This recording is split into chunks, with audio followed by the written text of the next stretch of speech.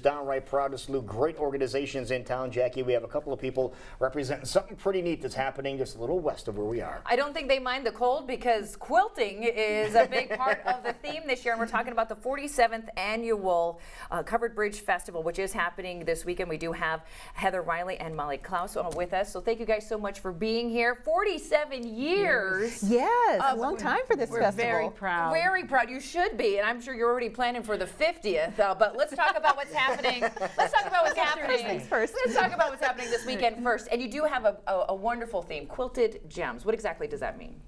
Well, we feel like our community is kind of like a quilt, you know, many different styles and colors like you would see on a quilt with different shapes and squares and themes, and that's very much Madison County because we're such an incredible tie to history and have a touch of Hollywood there too. So we feel like with what's happening in Winterset too in terms of a new quilt museum and focus on quilting, which is, you know, kind of not always just for the genre you would think. A lot of younger folks are into quilting. We felt like this was a good year to feature quilts. So that's what we did. That is beautiful. It is a beautiful artistry when you think of quilts, and I love it when you look at our great state up in a plane. It does kind of look like a patchwork. It does. Of a quilt. So wonderful tie-in there. Good correlation. Okay, good. So if somebody has never been to this wonderful festival, what are they going to experience? You can have a variety of experience by so many organizations. Right away, you mentioned looking from above. This year, for the first time, you could have a plane ride over Hogback Bridge with the entire community and festival to see what's going on and enjoy the fall landscape of Madison County. Also, our wonderful chamber board encouraged to do more and more for bridges to tell the story of our covered bridges, and we're adding activities. Children learn the, shape of the triangle. What you need to build a good bridge is a triangle, and it becomes a series of triangles, a trestle bridge. They are going to be building them. There you go. Small bridges with a lesson in mind and history with it, and build a covered bridge. And then we also have yarn dolls. Then we go into spinning and different crafts of all kinds. And what I'm leaving out lots. We have a lot of new things this year. You know, the festival is kind of known for the car show and our parade, a lot of things people really enjoy seeing. But this year in particular, we have a lot of new, exciting activities going on. Yes, we're doing tethered hot air balloon rides too.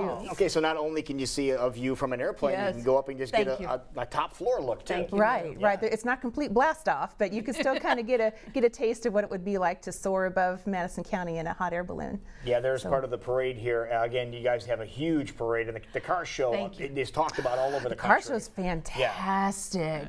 Yeah, hundreds. They've done cars. Specials on TV about your car show. It's amazing. The Central Iowa Auto Club does a terrific job getting all those cars out there lined up, and that you could take all day and just look at the cars, and that's on Sunday. That's the parade is on Sunday as well. Yes, Sunday afternoon. A lot to see and experience at 2 o'clock. Okay. Well, when do the festivities officially kick off for the entire festival? Well, each day is 9 to 5. So Saturday and Sunday, 9 o'clock is when the gates will officially open, and you can come to the festival grounds and experience entertainment on 2 stages. We have it just full of local and area musicians and entertainers.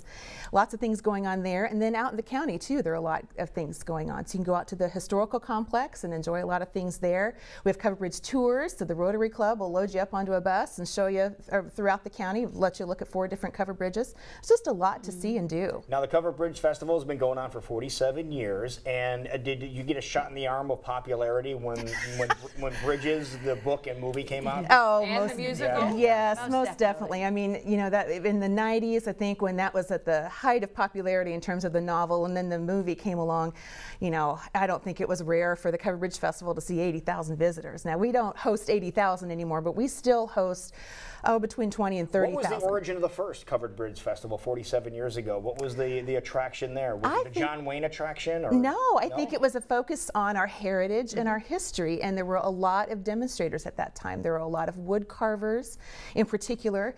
We have found those are a little harder to attract now. That's our struggle every year, is to make sure that our festival is as full as can be of demonstrators, because we know that that's what the locals want to see. That's what they remember from the very very first Covered Bridge Festival. craft. The craft, right, and so the focus does continue to be on that. And the good news is this year we have some terrific demonstrators. Some We have wonderful basket makers. Right. We have a chainsaw wood carver coming. We have Those some are metal always fun. fabricators. Yeah. So there are demonstrators there.